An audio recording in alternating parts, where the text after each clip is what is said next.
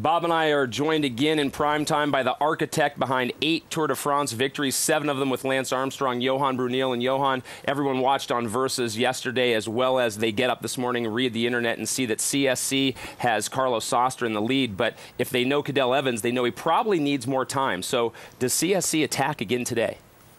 Today, I wouldn't think so. I think that today is a stage for a breakaway. And, you know, the difference they got yesterday, the advantage Carlos Sastre got, 2 minutes 15, I think they would have signed before the stage to get that advantage. And I don't expect them today to do an attack. I think it would be a waste of energy.